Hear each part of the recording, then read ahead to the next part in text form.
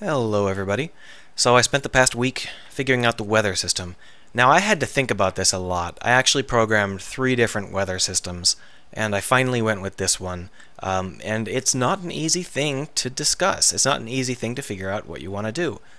Now why is it so hard to make a weather system? Because the weather on this planet is batshit. For example, there are glass rains.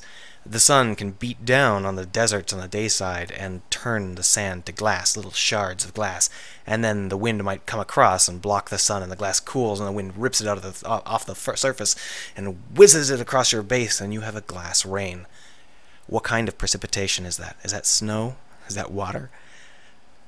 Similarly, maybe you have a cloud of seeds that come raining down, fast-growing plants that try and wedge their way into all your stalks and all of your bases, grow as fast as they can before the sun bakes them alive.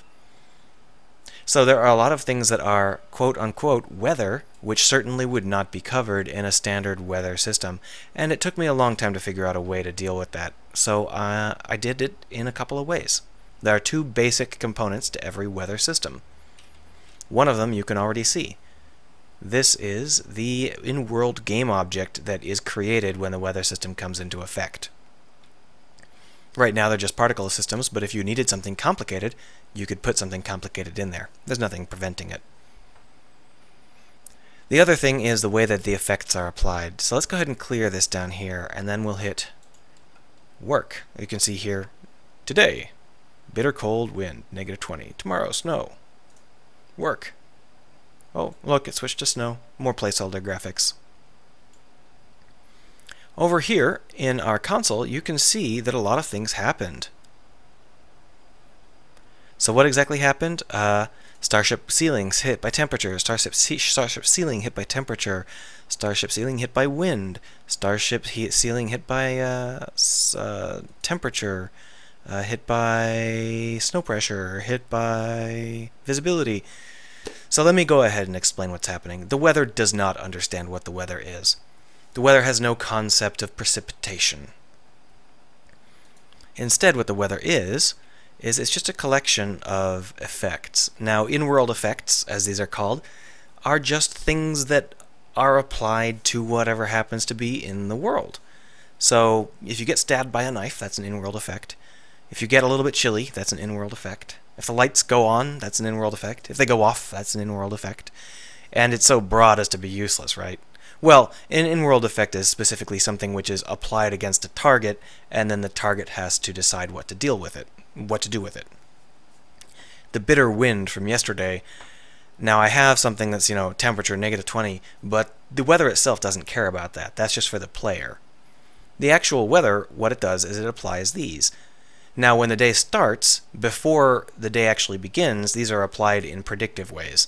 And that means that even if some damage were going to happen, it wouldn't happen then. You'd have the chance to adjust your morning schedule and try and prevent the damage from happening. During the workday, they are actually applied, and whatever damage is going to occur occurs. So there's 2 stages, but it's the same effects both times. It's just that one time it doesn't follow through. So the 2 effects for the bitter wind are a temperature effect and a wind effect. The temperature effect is of type energy, and the effect is specifically named temp. Now, how anything on the scene responds to this request to take temperature effects, that's up to that thing on the scene. And right now, everything ignores them. But it's not hard for us to begin to roll out some more important effects. So the way it works right now, you may have noticed that the temperature effects and so on, they were applied against the ceiling and the hull, but nothing else. So if we go in here, they weren't applied against the floor, they weren't applied against the captain's chair, they weren't applied against the sleeping bays, they weren't applied against the lockers, they were only applied against the ceiling and the hull. Now why is that? Well, that's because this is considered an interior zone. Interior zones aren't directly affected by weather. Instead, they are responsible for relaying secondary weather effects. So this interior zone is bounded by some ceilings and some holes, and its responsibility is to collect data from those ceilings and those holes when an effect hits them, so it gets queued up with secondary effects. That part's not done yet. But basically this temperature damage, this temperature effect, the walls would have an insulation factor and only a small portion of it would get passed through. But how exactly does that work? Let's say that the holes and the walls and the ceilings, they all pass 100% of the temperature through. Well, the value is -20, so does that mean that it would be like -800 degrees inside? Well, no, of course not. This is why the effects have to be carefully configured. They have to work very carefully. This min value and the max value, these values are actually the target value. This temperature is trying to make your temperature -20. It is not applying 20 points of temperature damage. It is trying to set you to -20. So this quantity here, this is the actual amount of exposure.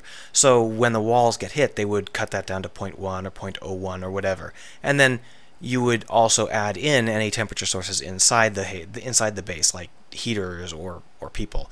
And the quantities would tell you how much of each affects the temperature inside. So that's how things like temperature work. But things like wind, these are not ambient. And you can see that I've got linear checked. So instead of being ambient, these are linear. And that means that they don't affect interiors in the same way. Instead, they just come straight down from the sky.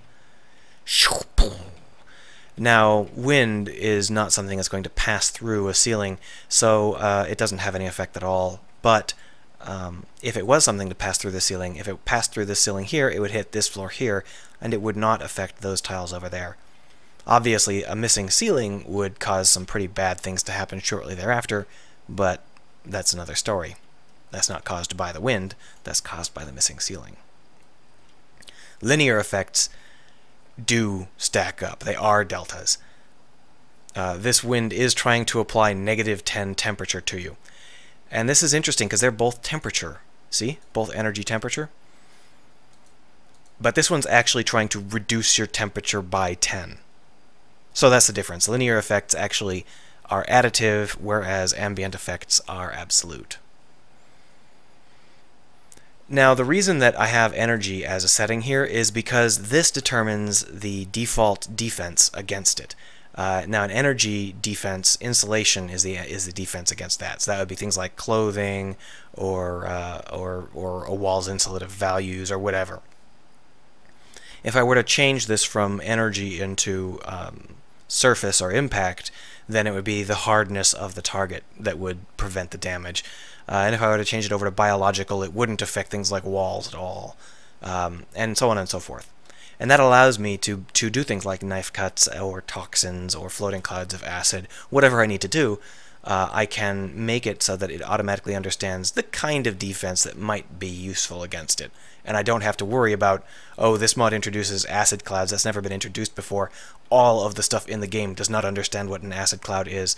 Instead, all of the stuff in the game just assumes that it is, in fact, a biological agent or something similar. And it uses the same preventative measures that would normally be used. You can sideswipe that by setting it to unknown.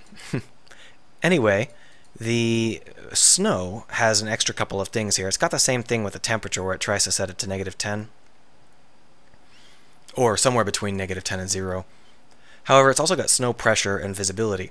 Now, visibility is another one of these ambient ones, so it's trying to set your sight to 0. It's not causing sight damage, it's trying to set your sight to 0.